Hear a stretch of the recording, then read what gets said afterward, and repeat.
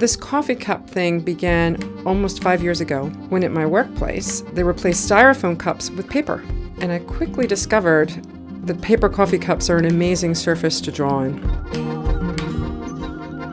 At first it was a very casual thing that I would do at meetings, and then I got very interested in it, especially drawing all the way around this conical surface. And instead of painting in my studio, I found that I was drawing on coffee cups, and now I probably have 1,001 coffee cup stories.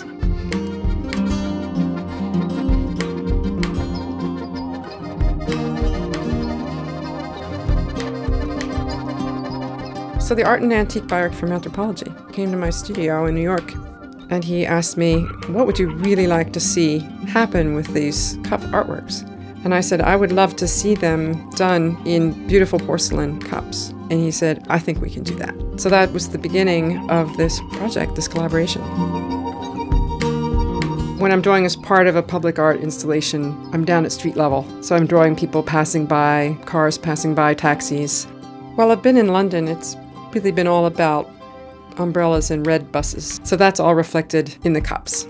I'm a very sociable person, and I've always found it rather challenging to be completely alone in the studio. So I find being in public is actually a great place to generate lots of new images.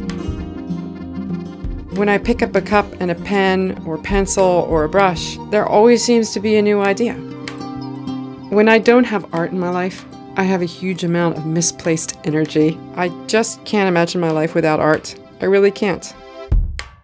It's no good.